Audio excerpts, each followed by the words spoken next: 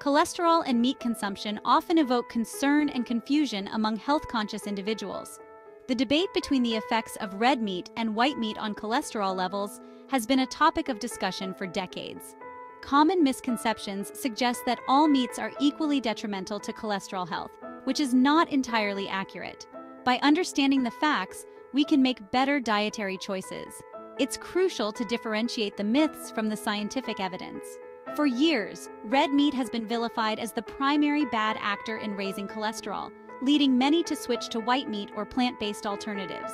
However, not all meats affect cholesterol levels in the same way, and some cuts of meat are healthier than others. This section aims to clarify these common misunderstandings. In recent years, scientific studies have provided new insights into how different types of meat affect our cholesterol levels. For instance, white meat, commonly represented by chicken and turkey, is often touted as a healthier alternative to red meat. However, the reality of their impact on cholesterol might be different than what is commonly believed. This essay will delve into these studies, particularly focusing on the work of Dr. Ronald Krauss.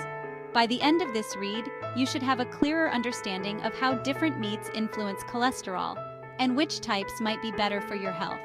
This knowledge will empower you to make informed decisions about your diet, potentially improving your cholesterol levels and overall health. Section 2. Unveiling the study insights from Dr. Ronald Krauss. Dr. Ronald Krauss, a renowned researcher in the field of lipidology, conducted a pivotal study that sheds light on the cholesterol effects of red and white meats. His research aimed to understand whether there is a significant difference in how these two types of meat influence blood cholesterol levels. The results of his study have been eye-opening for many in the medical and nutritional fields. The study involved a controlled feeding experiment where participants were divided into two groups, one consuming primarily red meat and the other white meat over a fixed period. Both groups consumed equal amounts of cholesterol, and their diets were otherwise identical in terms of fat, fiber, and macronutrients. The findings revealed that both red and white meats had similar effects on raising LDL cholesterol levels, commonly known as bad cholesterol. These results were surprising to many who believed that white meat was significantly healthier in terms of cholesterol impact. Dr. Krauss's study suggests that the choice between red and white meat might not be as clear-cut when it comes to cholesterol. It also indicates that factors other than the type of meat might be more influential in managing cholesterol levels. Following this study, Dr. Krauss advised that individuals concerned about their cholesterol should consider the overall quality and preparation of the meat, rather than simply choosing between red and white. His research emphasizes the importance of a holistic approach to diet and health, rather than focusing narrowly on one aspect. Section 3. Red meat versus white meat, a nutritional standoff. When discussing the nutritional content of red and white meats, it's important to look beyond just cholesterol. Both types of meat offer valuable nutrients, but they also come with health considerations.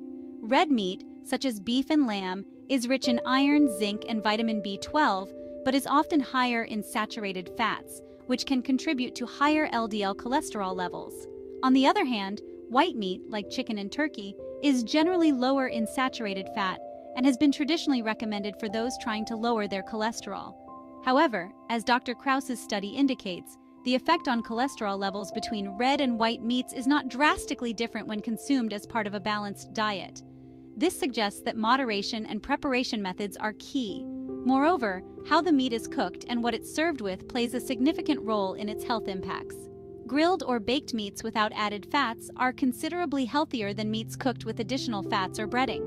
Additionally, serving meat with high-fiber vegetables and whole grains can help mitigate some of the negative effects on cholesterol. Understanding these nuances can help individuals make more informed choices about including meat in their diets. It's not just about choosing between red or white meat, but also considering the overall dietary context in which the meat is consumed. Section 4. Practical advice. Choosing meats for healthier cholesterol levels. Given the complexities of how different meats affect cholesterol, how should one approach meat consumption for optimal health? First, it is advisable to look for lean cuts of meat. Whether red or white, choosing cuts with less visible fat can help reduce saturated fat intake. Examples include skinless chicken breasts or lean cuts of beef like sirloin. Second, consider the cooking method. Opt for grilling, broiling, or baking instead of frying. Cooking methods that require adding little to no extra fat contribute to a healthier diet and can help manage cholesterol levels. Also, be mindful of marinades and sauces, as they can add significant amounts of fat and calories. Third, balance is key. Including a variety of protein sources in your diet, such as fish, legumes, and nuts, along with meat, can provide a broader range of nutrients while managing fat and cholesterol intake. This variety not only contributes to a healthier diet, but also reduces the dietary boredom that can come from eating the same foods repeatedly. Lastly, remain informed and adaptable. As new research emerges, recommendations may evolve. Being open to adjusting your diet in response to the latest scientific findings is crucial for maintaining optimal health.